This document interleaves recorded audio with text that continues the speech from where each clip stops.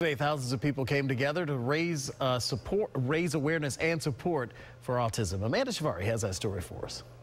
Today, thousands of people came out for the Autism Speaks Walk right here at Raymond James Stadium. It was amazing, not only to raise awareness, but also the sense of community that people left with today. When he first got diagnosed, I really wanted to find something to kind of understand what we were going through, my family and I.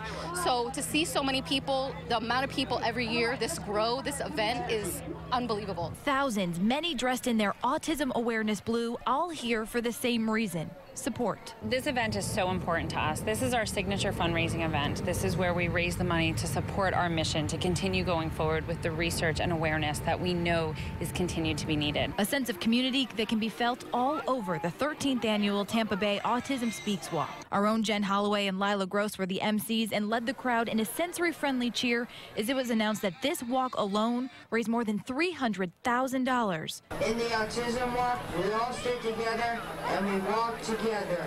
And now more than ever, it's important to walk together in the fight to raise awareness for autism. The new CDC just released their report. The prevalence of autism is rising. We need more research. We need to get more awareness out there. To learn more about how you can help all year round, head to WFLA.com. In Tampa, Amanda Shivari, News Channel 8.